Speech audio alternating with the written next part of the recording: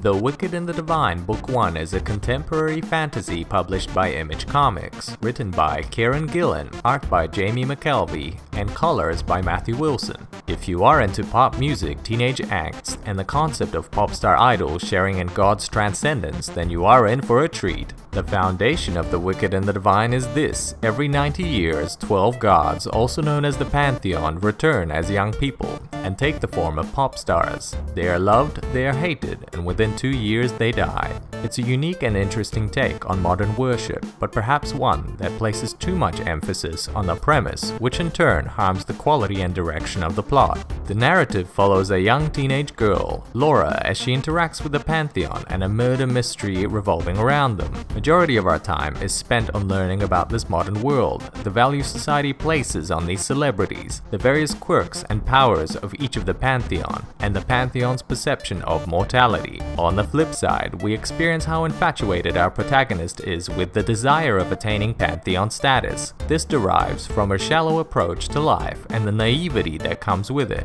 When it comes to the art, the colors scream dynamic contrast. Each page pops and sizzles with a wide variety of magnificent color schemes. The art style is clean and gives the impression that the sound of pop music would look like if it took the form of images. It's easy to say the artwork is engrossing and will capture your attention just as much as the Pantheon are capable of seducing their audiences. It's quite rare to experience within comic books the consumption of pop music, and The Wicked and the Divine succeeds in delivering and monopolizing on that concept as we travel around the streets soaking up all the acts. As the Pantheon continues to saturate the environment with their endless theatricals, it becomes quite apparent that accumulating worship from the general public is the aim of the game. Each Pantheon evaluates their success in the form of a cultural currency which translates into social media posts such as Twitter and cosplaying on Tumblr. The major human protagonist is merely a vessel used to experience the world devised by Gillen and McKelvie and to understand how pop culture dominates our very existence.